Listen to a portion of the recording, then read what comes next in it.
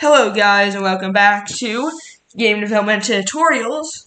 So, we are working on the space shooter game.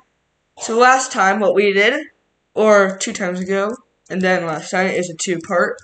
Everything's still the same here, but when we press escape, a pause menu will appear and it will freeze everything in the background.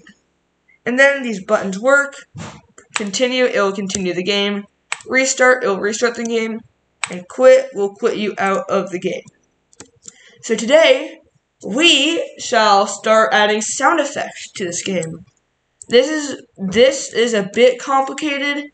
That's why this might be 2 or 3 parts. But it will definitely not be 1 part.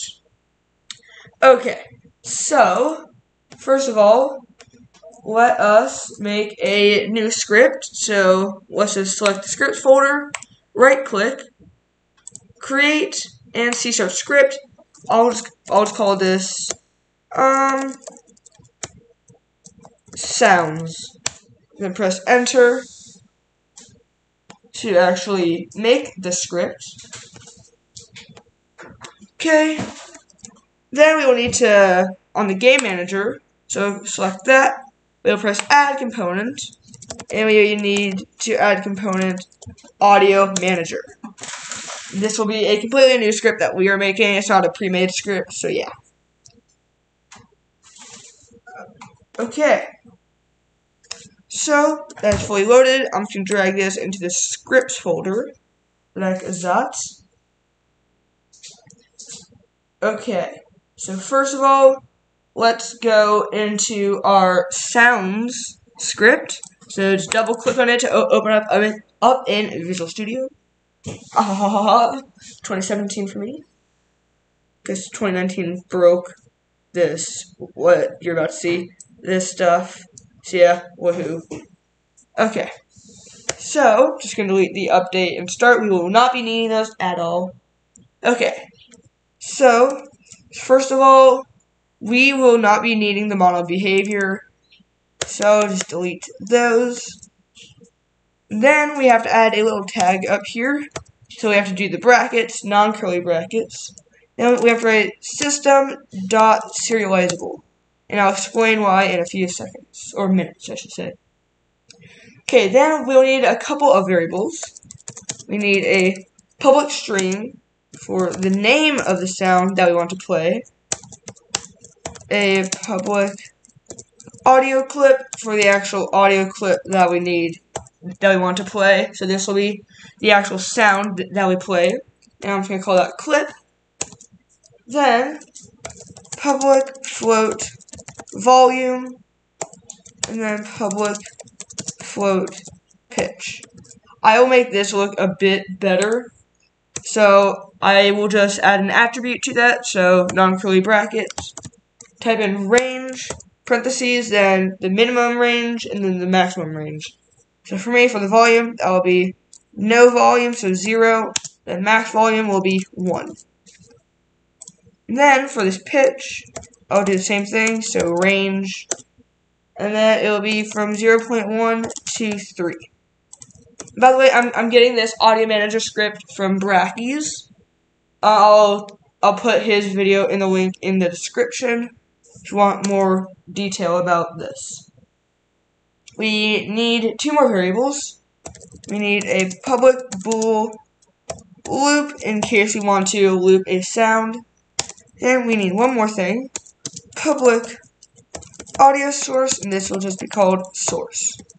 And one thing that we do want to mark it as, so the non-curly brackets, and mark that as hide in inspector, so now we cannot assign this in the inspector, because we do not want to assign anything to it.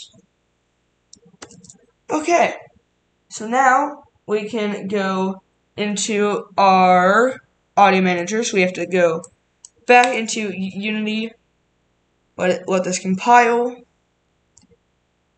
Okay, we have to go into our game manager game object, not script. Then I'm just going to double click on the audio manager script to open it up in Visual Studio.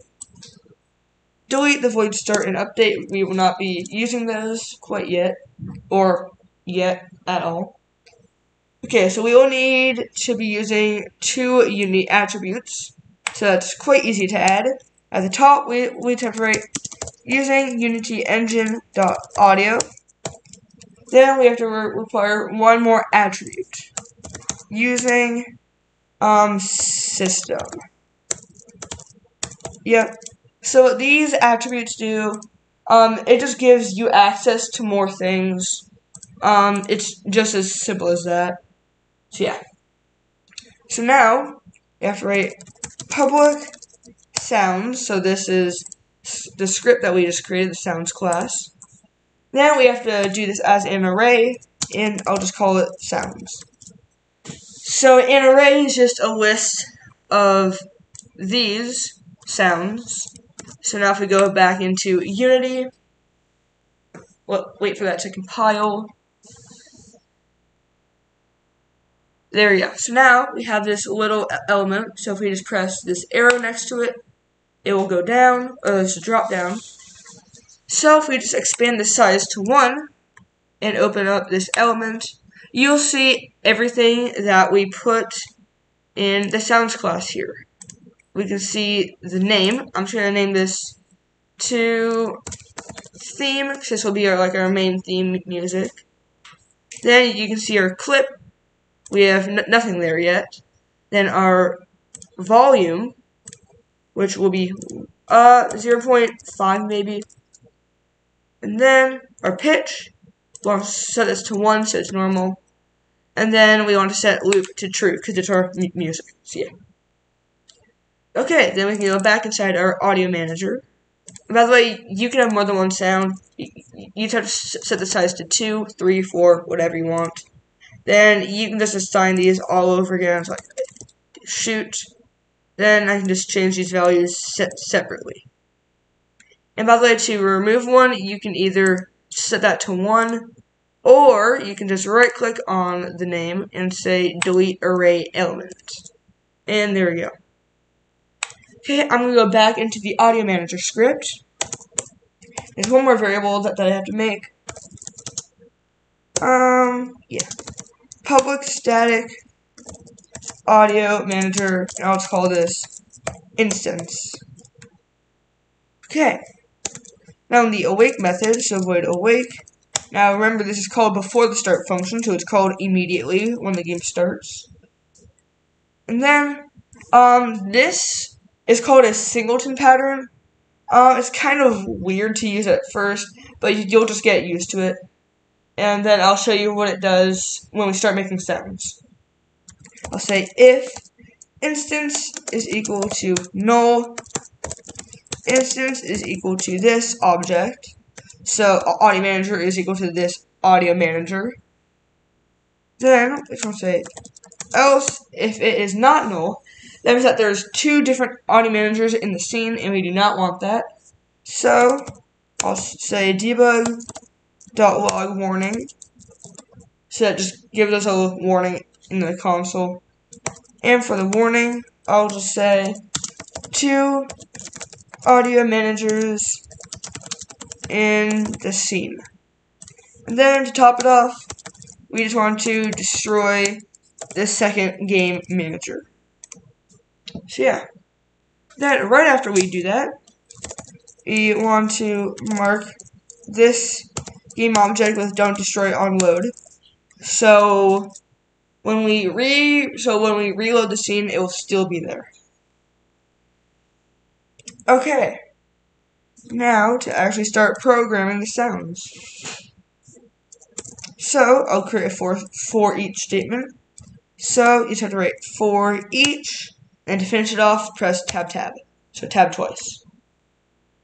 Then for the variable, we want sounds, and we'll just call this sounds S, in collection of this sounds array. And you can just press enter, and it will finish that off for you. Okay, we'll say s.source is equal to GameObject.addComponent audio source. So this is just saying for every object in the sounds array. So if there two objects in the sounds array, it will add two audio sources with the sound that we want to play. Then I'll say s.source.clip is equal to s.clip,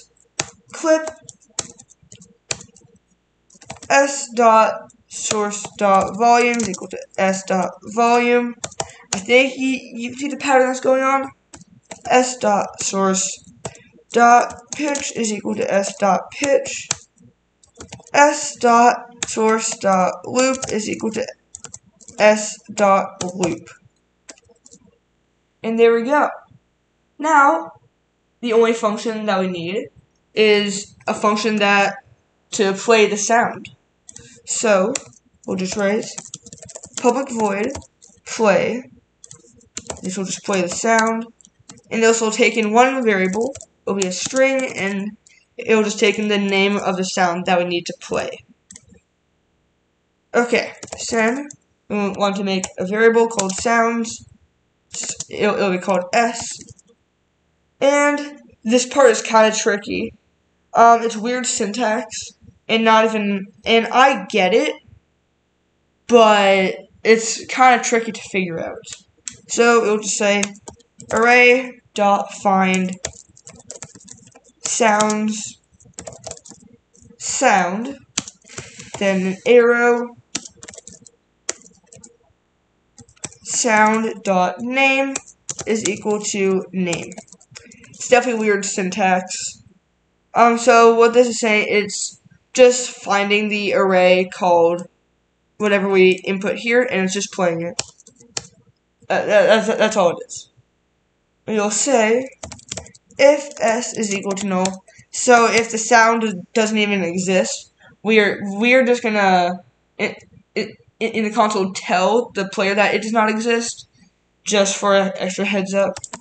So let's say debug.log error sound plus name plus not found. So it will just say, I don't know, like if you have a sound named theme, but you accidentally call play theme with a Q, it will say debug.log sound theme with a Q not found. And it will also return. So it will not do this script anymore. Then right after that, we'll say s.source.play, and that is it. Now we have a fully working audio manager. And that is also it for this video. Next time we will actually be adding some sounds like shooting and some background music. So yeah, that is it for this video. I hope you guys have enjoyed.